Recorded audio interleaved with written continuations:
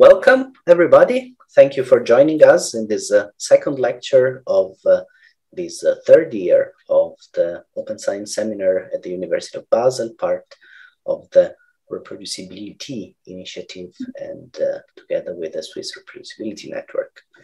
Today, we are here with Efrat Shimron. She's a postdoctoral fellow in the Department of Electrical Engineering and Computer Sciences at UC Berkeley, working with Professor Michi Lustig. Her research focuses on developing machine learning techniques for MRI, focusing on dynamic body imaging. She had previously obtained a PhD from the Technion, Israel Institute of Technology, where she developed compressed sensing techniques for rapid MRI. Efrat was recently named as a rising star in electrical engineering and computer sciences. Congratulations. And her work on identifying data crimes in medical AI algorithms received international awards as well as wide media coverage. Efrat, just a note from my side, she is a very esteemed colleague. We've worked together in the reproducibility study group for a while, and I'm really happy that you accepted to talk here. We're really honored that you woke up so early also to talk to us. Thank you, Efrat. My pleasure. Thank you for helping me wake up early. So for giving me a reason. So thank you for the wonderful introduction, Francisco. And I'm very happy to be here and meet everybody. Thank you all for joining. I look forward to having a discussion with all of you. So let's get started without further ado. And I hope that we'll have really interactive discussion. So let me know if you have questions or ideas anytime. So let me start sharing. Okay, can you see this? Let me play the presentation. Okay? Yep. Great. So the topic of my talk is data crimes, machine learning bias arising from naive use of open access data. And I know that this course is focused around reproducibility and open science and so on. And so today we'll talk about the benefits, but also the caveats of using data that is found out there and is available to everybody in our own research pipelines. What can happen if we use it in the wrong way? So let me start by giving you a brief introduction into medical imaging and especially MRI, which is my field of research, and also I know Francesco's field of research. And so some of you may be familiar with it. So in general, photography, as you all know, when we take a photo with a camera, all the pixels are taken together simultaneously. They're all photographed at the same time. This is not the case in medical imaging. In medical imaging, in order to see what's going on inside the human body, we usually transmit some sort of source of energy into the body, and then we detect a signal that is emitted from the body, or we detect X-rays that go through the body. That way or another, we have a detector and we sample measurements. And from these measurements, we need to reconstruct or reproduce an image that shows us the actual body, right? We don't simply take a photo with a camera. And so therefore, what happens is that we need algorithms, which are called image reconstruction algorithms, that take these measurements and decode an image from them. And today we'll be talking a lot about these image reconstruction algorithms, how to develop them using machine learning, and how the data that we use to develop them influences the final outcome of this process. So in MRI, MRI first is a wonderful imaging modality. It provides really superb quality images of the human body. It also provides many different contrasts. So you can image the body and you can get a whole spectrum of images from the same slice in the same body using different MRI parameters. MRI is a wonderful modality, but its downside is the long acquisition time. So let's talk about that. So in MRI, what we do is we sample the Fourier domain, which is known as K-space. So from now on, I will talk a lot about K-space. You'll hear me saying that. So whenever I say K-space, please remember that this relates to the Fourier domain of the image. And if we have an image, then of course its K-space can simply be obtained by applying the inverse, not the inverse, sorry, the forward Fourier transform to it. However, in MRI, what we get, what we measure is not the image itself, but measurements in the Fourier domain. And if we measure them using a rate that is dictated by the Shannon-Nyquist sampling theorem, then this gives us a great image, but the problem is that this takes quite a long time because the data is acquired in a pixel by pixel manner, as you can see here. So in contrast to conventional photography, we just go pixel after pixel in K-space.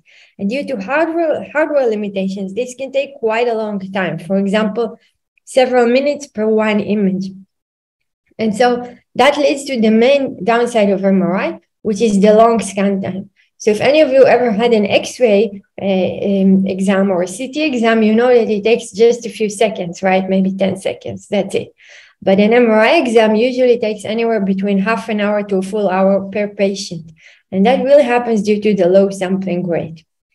So what does that lead to? This leads to some of the main limitations of MRI, which are the low machine throughput, which means usually one person per hour or two persons per hour, not more, and patient discomfort because people need to lie inside the MRI scanner for a long time without moving. However, because all of us move, because we breathe, we need to breathe during this long time, then this creates motion artifacts. And you can think of an image, if you take an image, let's say with a camera, and you do a long exposure where the shutter is open for several seconds or even a minute, then any motion in the picture will be blurred, right? And the same thing happens with MRI. People move during the scan while the data is being acquired, and this leads to motion artifacts, and severe motion artifacts could completely fail the scan. And this is super problematic in children because children move all the time, especially babies. You can't just ask them not to move for half an hour. And so there's a need for anesthesia in pediatric MRI. Usually children are given full anesthesia or deep anesthesia just for the exam. So you can see that there are quite a lot of limitations related to the fact that the scan time is long. And so therefore, there is a strong motivation in developing techniques for accelerating the MRI scan time. And this field has been an active field of research over the last 3 or 4 decades now. So what are the main approaches for accelerating MRI scans? There are hardware approaches using multi-coil arrays. I'm not going to talk about them today because our focus is more on the reconstruction side, but I just wanted to know that there are such approaches. And usually nowadays, these approaches that focus on the hardware are combined with undersampling techniques. So what does undersampling mean? It means that instead of sampling all the pixels in K-space, we sample only some of them, like here in this example. However, if we then take these measurements and we try to reconstruct an image from them using the inverse Fourier transform, like here, then we will get an image that has high aliasing. And this aliasing appears due to violation of the Shannon-Nyquist sampling theorem. So basically, sub-Nyquist sampling gives us a lot of aliasing. Here's another approach for undersampling the data. You can see that the samples are distributed more randomly across the K-space. And this leads to a different type of image issues, which is called incoherent aliasing in this case. And so, of course, no doctor will agree to work with such an image, right? This is not acceptable at all, and it has no diagnostic value. So what we need, given that we want to undersample the data, is image reconstruction algorithms that will reconstruct images from the undersampled measurements. Excuse me, like here. And so this is a field of active research, and there are many, many algorithms that have been developed. For example, parallel imaging algorithms, compressed sensing techniques, and more recently, machine learning algorithms. All of these approaches are very useful for solving what we call the reconstruction problem. This is an inverse problem where you take an underdetermined system of equations and you need to recover the image that is there in the data beneath all this aliasing and artifacts. This is called an inverse problem. Okay, so now I want to talk about how these algorithms are developed. How do we really go about and start developing such a new algorithm, given that we want the result of the algorithm to be accurate? So this is a very common research pipeline. You will find this in numerous papers. Many studies are built in this way. The pipeline begins from the scanner and from a fully sampled K-space data. Why do we need the fully sampled data? The reason is that we're going to apply our algorithm to undersampled data, but we also want to compare the reconstruction with the gold standard image. And the gold standard image is obtained from the fully sampled K-space data. So in other words, what we do is that we take the full K-space, we undersample it retrospectively, right? We have all the data, we simply throw away some of it. Then we apply our reconstruction algorithm to the undersampled data. We get a reconstructed image, and we compare it with a gold standard image. This one is obtained from the fully sampled K-space using the IF15. And the comparison is performed using image quality metrics that are very well known, such as normalized root mean square error and structural similarity index and others. So this pipeline is standard, and you will see it in many, many papers.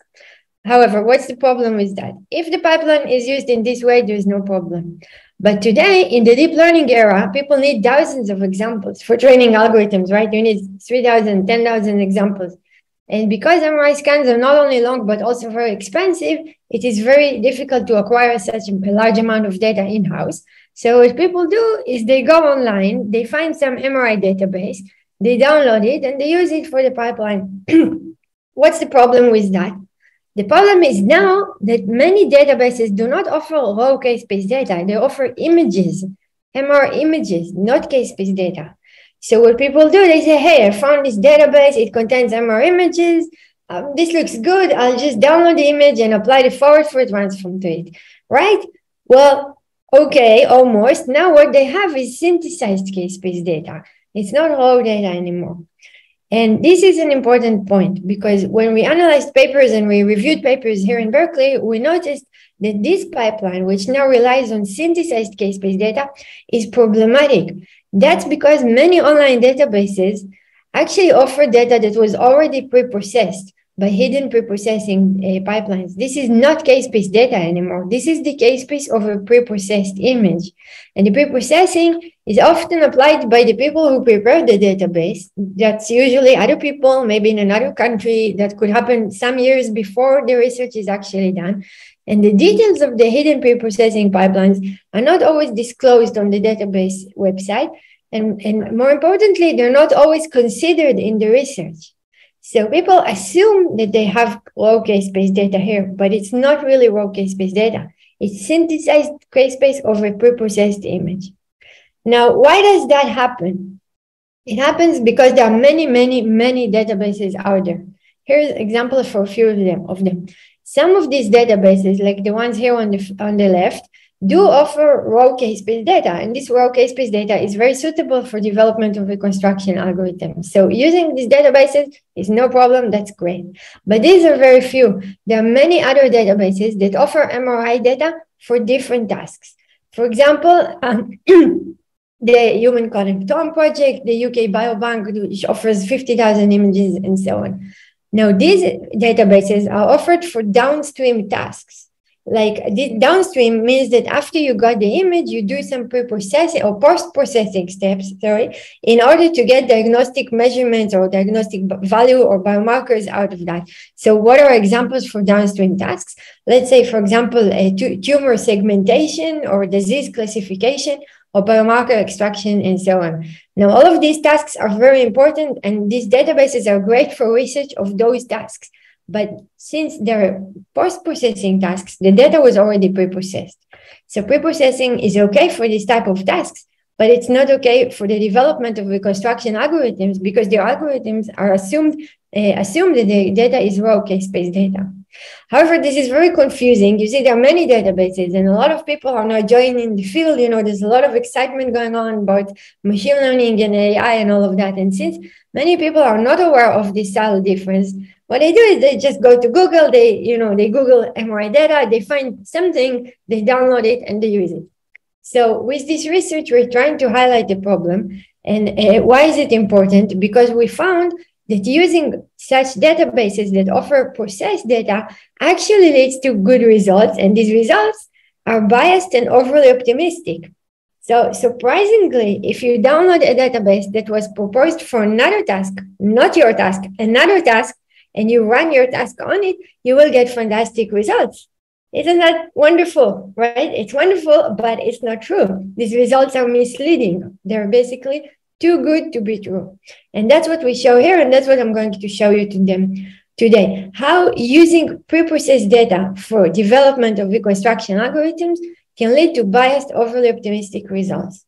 So we talked about the fact that people download some databases that they found out there, and then they use them for development of reconstruction algorithms. And what I told you, and what I'm going to show you in this talk, is that this leads to biased, overly optimistic results. Now, we're all in academia, and what do people do when they get fantastic results? And remember, they don't know that these results are biased. They just get them and the results look excellent. So what do? They go and publish them, right? Because that's what we want to do. We want to publish papers. And so when we reviewed papers, we noticed that there are more and more papers coming out that actually show biased results. And this is because both the authors and the reviewers don't understand that using preprocessed data inserts bias into the research pipeline and leads to overly optimistic results. And so in order to highlight and to raise awareness to this growing problem, we coined the term data crimes, which refers to publication of algorithmic results obtained for preprocessed data without addressing or reporting the preprocessing. Now, what does that mean? Let's go back for a second.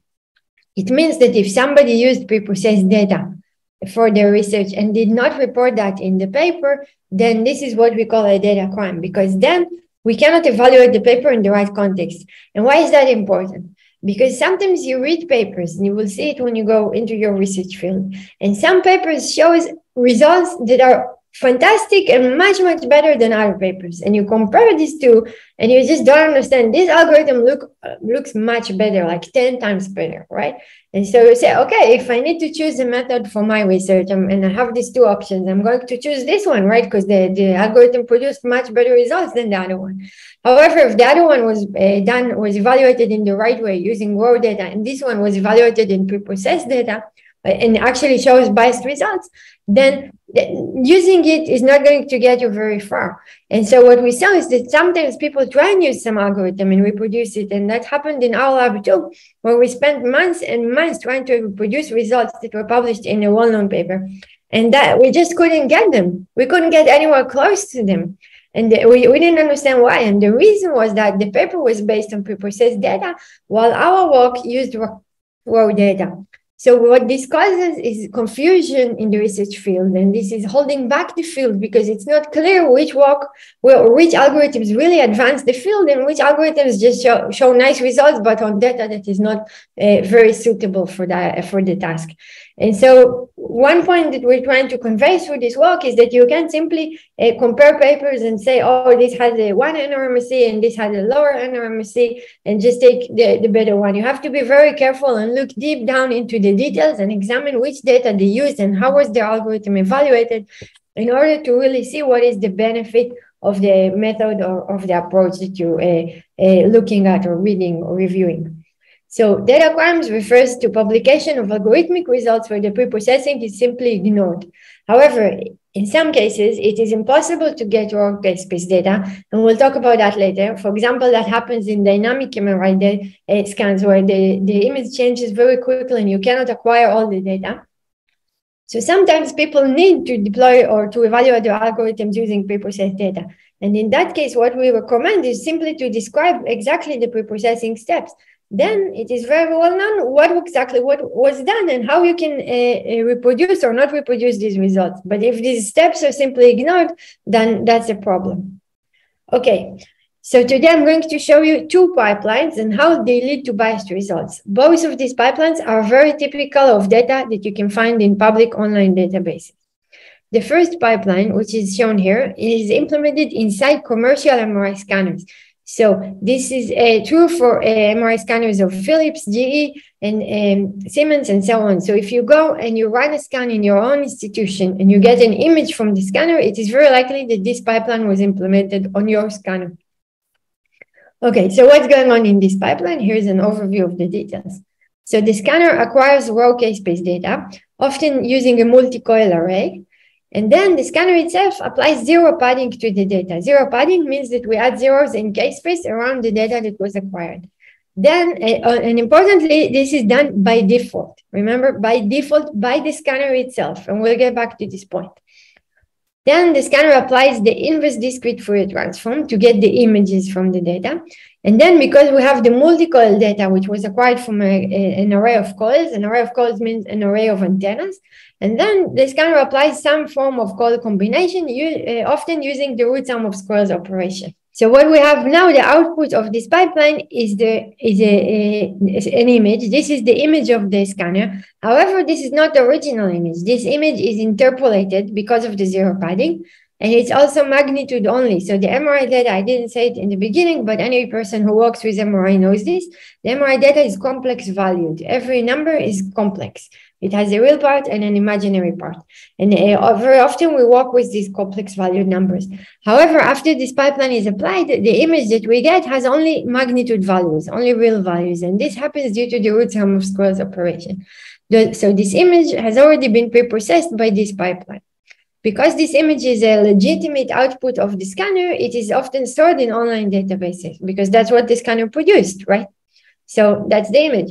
But then sometime later, somebody downloads the data and they don't know that the data was pre-processed. But here you can see examples for 2 images or several case-based data that we downloaded from online databases. And you can see evidence for zero padding. You see all these squares, the black shades. It shows that the data has been zero padded to some extent. Now, that's okay for downstream tasks, but not for MRI reconstruction. So this is just to show you that this type of data is prevalent in public databases.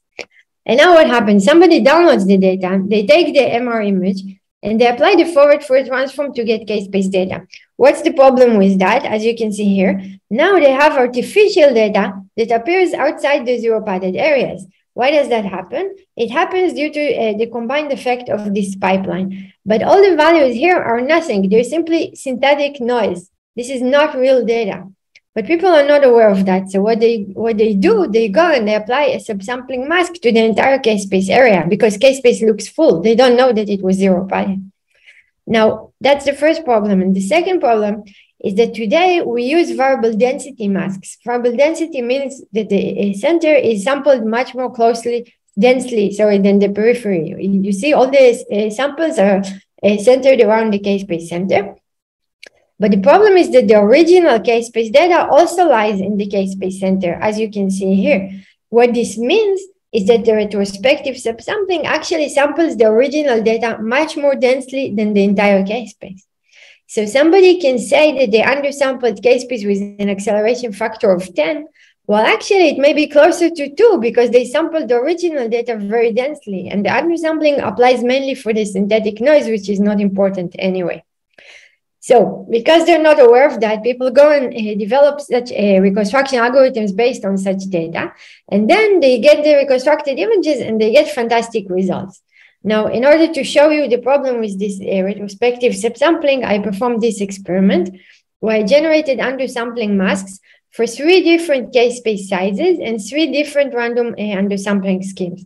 So let me walk you through this slide. So this is the non-zero padded case space. This is the real size of the case space. This is the 2-fold zero padded case space, and this is a 3-fold zero padded case space. This is the default in many scanners. And now I generated masks using random uniform sampling, as you can see here, weak variable density and strong variable density. So you see, as we go from top to bottom, the samples are more centered around the center. Now, all these masks, all these 9 masks have exactly 17% sampling, which means an acceleration factor of 6. The only difference is the way the samples are distributed in space. See? And then I went and I measured the effective sampling rate, which is the sampling rate only for the original case-space data, which is shown here in yellow boxes. And then finally, I plotted the effective sampling rate versus the zero padding extent. And now let's look at the results. For random uniform sampling, which is shown here on the top row, the rate is very constant, and this is what we expect from random uniform distributions. However, random uniform sampling is rarely used in our field because the energy of the case-space samples is localized around case-space center. Variable density masks are much more common. And for variable density masks here in blue and in red, you can see the problem. The more the data is zero padded, the higher the effective rate is, you see? So somebody can go and say that they had a subsampling mask that samples only 17% of case space. Well, actually, they could be sampling 40% and maybe even 55% of case space. Now, any algorithm that is given access to 55 or 40% of the measurements is going to do very well. I guarantee you, you can go and you can check it in your home, in your laptop with your own algorithm. give the algorithm access to 40% of the measurements, it will produce fantastic results. And that's why the results that people see are biased, because they actually gave the algorithm a lot of samples from the true case-based data without understanding that. Now, importantly, this is the default case. So we all need to keep it in mind. If you take an image from your own scanner or from an online database that offers processed data, not raw case-based data, you are already here, because many scanners apply twofold zero padding by default. Remember I told you that? By default. And so this is not a good idea to go and just naively use images. You have to be very careful about what you're doing. Any questions about this slide or about the last few slides? I think we can maybe discuss in the end. In the end, yes. Okay, so let me move on. All right, so now after we talked about how the data is prepared, let's look at some results. And over here, you can see an image from the FastMRI database. This is an image. Now, what I did in this research in order to show the effect of the data preprocessing was to take raw case-based data from the FastMRI database, which offers a few thousands of examples. And then I processed the data. And by controlling the preprocessing, I could show its effect. I could show what happens when you use the original raw case-based data versus what happens if you use processed data. And then I went and I implemented, and not implemented, but trained and tested 3 very well-known algorithms: compressed sensing, dictionary learning, and deep learning. You can see the citations here. All of them are super well-known in our field.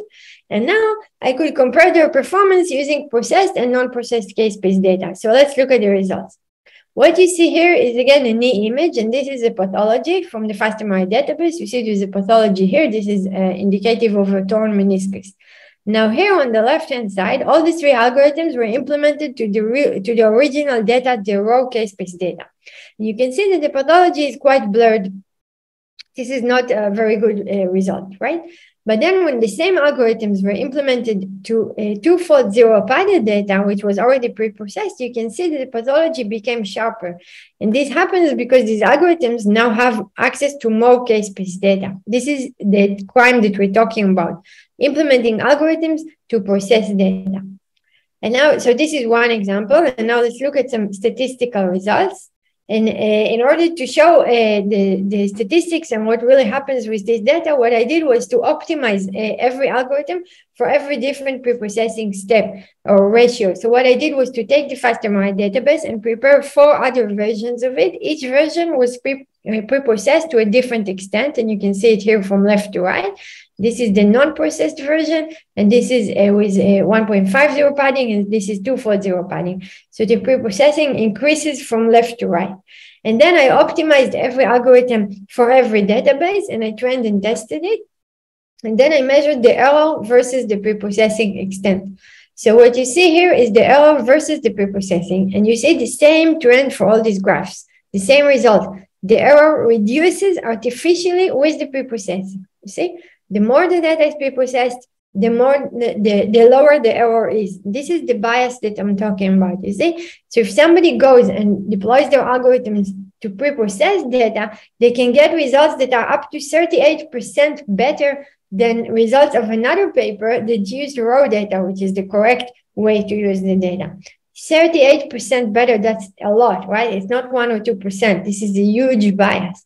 And so when you read papers and you say, hey, this paper got much better results than the other paper, check the details very carefully. You may be looking at this instead of this.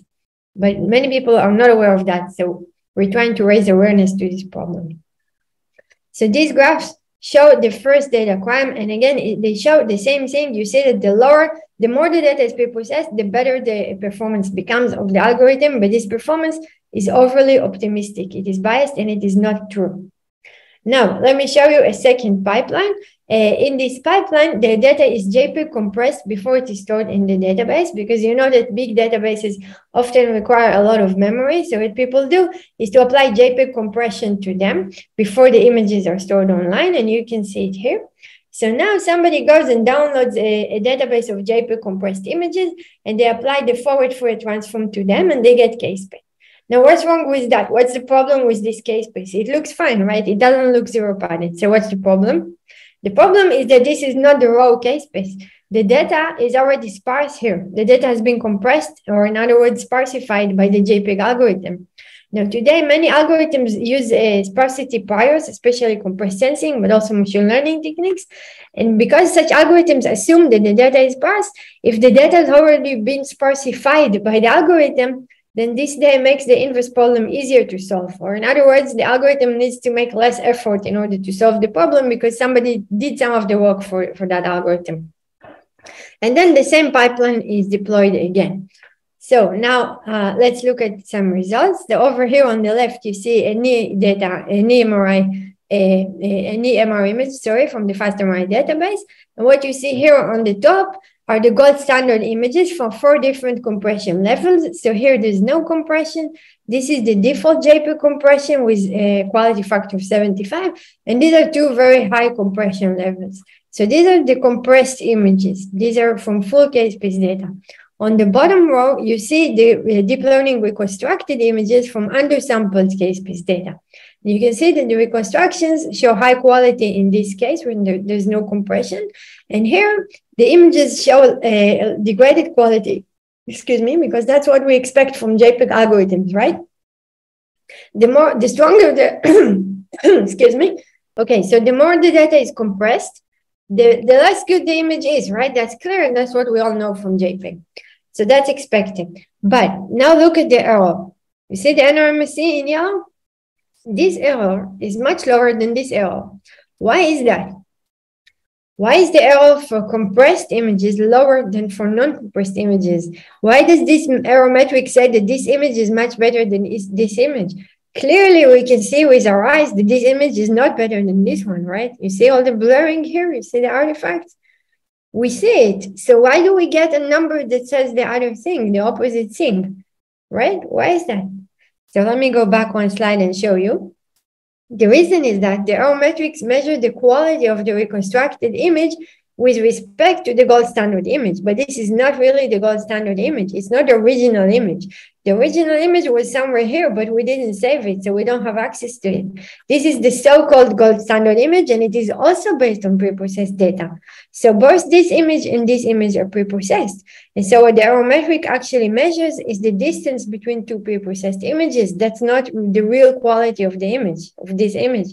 Ideally, we would want to measure the quality of this image with respect to the original image, but we don't have that. It wasn't stored in the database.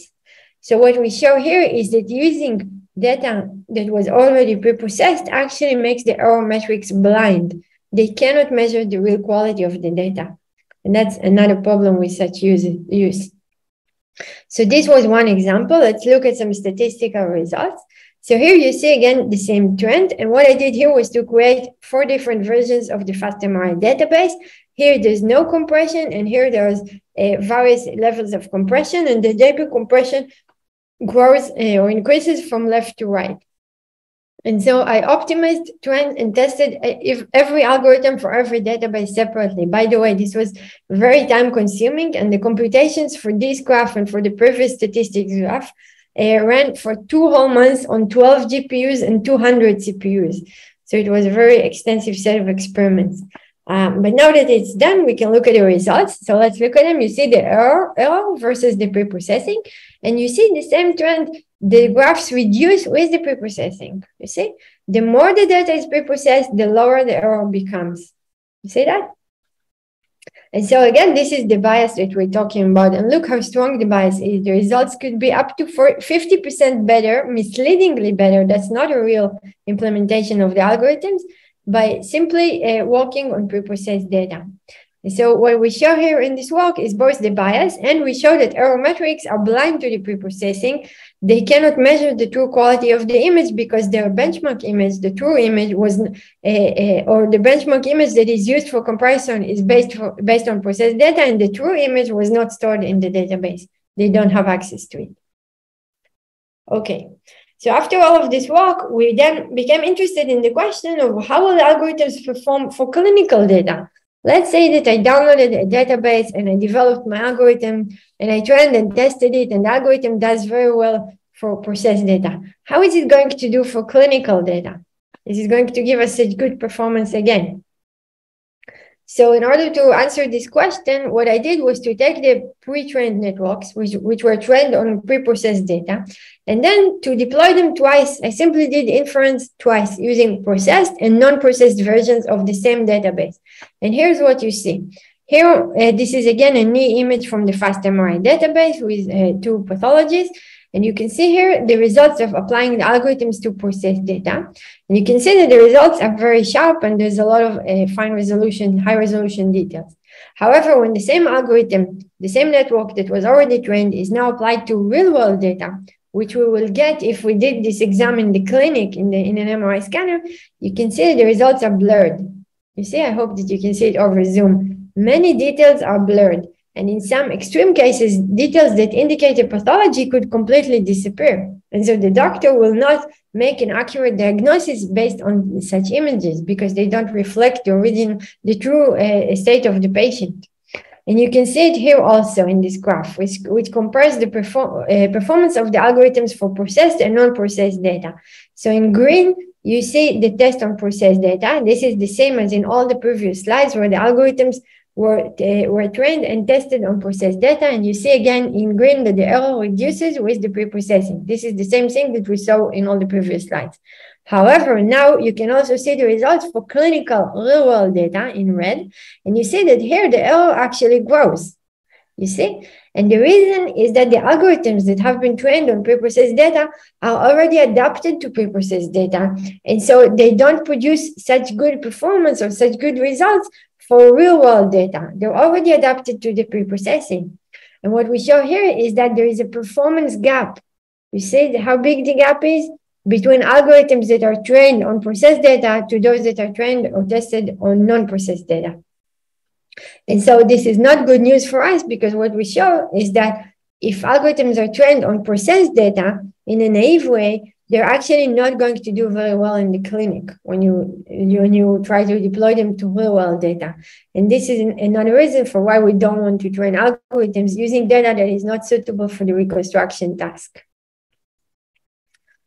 So just to summarize this part or most of the talk, the study reveals that naive use of big data can lead to biased, overly optimistic results of medical AI algorithms. It also shows that canonical algorithms, compressed sensing, deep learning, and dictionary learning are vulnerable to this bias. So this is not a very small problem that is typical of some specific algorithm. This is a very general problem that it is relevant to many algorithms. And we also show that these algorithms exhibit poor generalization to real-world data. As you saw in the last slide, if they have been trained on processed data, they're not going to do very well for clinical data. And so if you're interested in this work, you're welcome to take a look at our paper, which was recently published in PNAS. And we also give all the code and the pre-trained networks in this link here. Any questions so far? I have a couple of more slides just to show some more recent work that is being done in our lab. This is just for fun, if we have time. Any questions about this? Yeah, maybe can I ask something? Sure. It's nice. I thank you very much for the presentation. Even though I cut in halfway, but so you indeed suggest that the generalization is rather poor, even if you go to real world data. Now, indeed, I can see that, especially when you have zero padding, that kind of would be rather kind of peculiar. But the effect of JPEG compression obviously might be much more specific, and maybe having it trained on kind of sparsified data is not actually that bad somehow. Have you seen that maybe different artifacts or different pre-processing steps might have different effects on the kind of generalizability of the various methods? That's a great question. We only analyzed these 2 pipelines because, as I said, it was a very huge set of experiments that was required to show this effect. We didn't analyze more pipelines at this point, but it's definitely doable. So I'm not sure what would be the results, but it's very interesting because there are many other pre-processing pipelines. I can give you an example. Let's say in dynamic MRI, which I will show in the next few slides. As I said in the beginning, it's impossible to acquire all the data. So let's say we acquire case-based data with an acceleration of 4 for example, but we still want to train networks on that. So what do? So what a lot of people do is to reconstruct the so-called ground truth images using an algorithm such as GRAPPA or SENSE, which are both very well known for parallel imaging. And then they treat the GRAPPA or SENSE reconstructions as ground truth, and they train based on that. But the SENSE reconstruction is not the correct, or it may be very good, but it's not the actual image that is down there beneath all the data, right? And so it's possible to analyze what is the effect of using reconstructed images as ground truth for training, or as targets for training. And that's one possible extension that we're thinking of for this research. Okay, thanks. Yeah. Thank you. Thanks for the question. Any other questions? Okay, I'll let you think, and I have 3 or 4 more slides. Is that okay? Let's go. Yeah? Okay. Sure. So, sounds good. So all of this was the data crimes research, and I want to show you just a few more things that we're doing at this time or over the last year, which really relate to efficient computational techniques for dynamic MRI data. And now this is a completely different topic, so let me give you a brief introduction. As we said, dynamic MRI is another problem, or a more complicated problem. In dynamic MRI, we're trying to do imaging and reconstruction of videos. So dynamic means temporal. We acquire sequences of data along the temporal dimension. And this specific study, which is termed BladeNet, is targeted at dynamic imaging of the bowels, of the intestine. You can see it here. So this is a lower abdomen slice. It's an axial slice down in the abdomen. And this is a coronal slice. You can see here, this is the chest and the abdomen of a person. And what you see is the peristalsis, which is our focus here in the study. Peristalsis is synchronized motion of the intestine. And the reason that we're developing algorithms for that is that by working with clinicians and radiologists from Stanford Children's Hospital, we learned that today the techniques that are used in the clinic for imaging peristalsis and the intestine are very limited. They have limited temporal resolution. And this is related to the MRI limitations that we talked about in the beginning, the slow acquisition, the motion blurring. And here there's another challenge. Peristalsis is not periodic. So in contrast to cardiac imaging and to other types of imaging where there is respiration, and where algorithms can use the fact that the motion is periodic, both respiration is periodic and cardiac motion is periodic. Here, peristalsis is not periodic, so you cannot assume that there is any period in order to reconstruct the data. So this is a very challenging task. And that's why we're working on it. It's very interesting. So the aim here is to get good images for free breathing data. What you see here on the left in this video is a breath hold scan. The person was asked to hold their breath to stop breathing. You can see that the abdomen is not moving. However, if we do imaging of children, and especially babies, we cannot ask them to stop breathing, right, for half a minute or a minute. It's too difficult. And so they breathe freely. And therefore, the videos look like this. And as you can see, there's a lot of motion here, right? There's respiration, there's peristalsis. Sometimes the person moves, the body moves, and still we need to reconstruct accurate images from this type of data that is acquired in challenging regimes. So how do we do that? So in this research, we develop a technique that is known as, that we termed as BladeNet. This is for rapid dynamic abdominal MRI using propeller and deep learning. So what is propeller? Here, in this project, we considered several undersampling schemes. Remember, I told you earlier about variable density schemes. Now all the undersampling is in one dimension because this is 2D data, two-dimensional data, 2D plus time. So for this type of data, we can consider 3 different schemes. This is Cartesian variable density, where we sample full lines, and here there's variable density across this dimension. We could do radial sampling as this, and we could also do propeller. The reason that we focused on propeller is that this sampling and this sampling produces incoherent artifacts that cover the entire image, but propeller does not produce such artifacts. Propeller simply produces low resolution images in this dimension. We have full resolution here along the fully sampled dimension and low resolution along this. So I didn't say that, but every color here shows a different blade. It's called the blade. So propeller acquires blades, and the blades rotate with time. And every blade gives us a low resolution image. Now, the reason we decided to use this is because propeller offers fast sampling. And also built-in motion correction, because there is repetitive sampling of k-space center, as you can see here. This is very useful for motion correction. So these are the benefits of Propeller. Local only artifacts, there are no global ones, alias-free images, and built-in motion correction. And so how do we solve this reconstruction problem? Here, what we do is to acquire the data using a Propeller scheme. So again, it rotates with time in k-space. So we get all these k-space blades, which you see here. Then we apply the non-uniform fast rate transform to them to get images. So in contrast to a well-known method that was developed in 1999, where all the data is acquired and accumulated over 5 frames, here we use every frame separately. So every frame or every blade is going to have different artifacts, different lower resolution axes, because the sampling rotates with time. And in this project, what we do is to take the single blade images, we feed all of them to a neural network, and the network performs sequence-to-sequence mapping.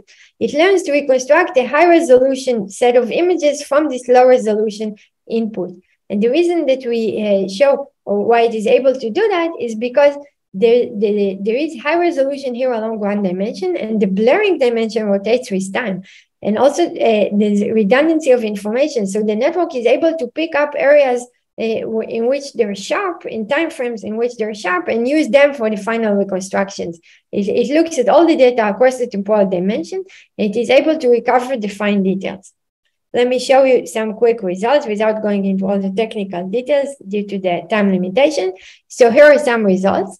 What you see here on the left column is the input to the network. This is the magnitude image, and this is the phase image. Remember, we said that MRI data is complex valued. And so you see that the input is very blurred. This is what we get from the Propeller sampling. And you can also see that the blurring dimension rotates with time. However, this is the blade net reconstruction. This is our approach, and you can see that it reconstructs high-resolution details from this blurred input. And here you can compare it with the target, which is fully sampled.